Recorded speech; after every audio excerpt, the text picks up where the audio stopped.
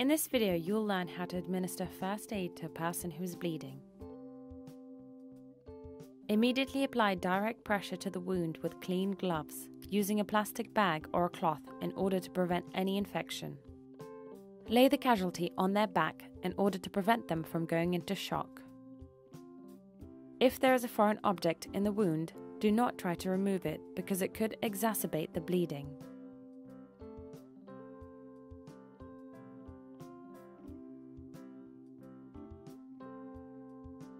If you have to leave the casualty to call emergency services, ask the casualty to apply pressure themselves. If they are unable to do so, apply a pressure dressing with cloth and a wide tie, then call the emergency services.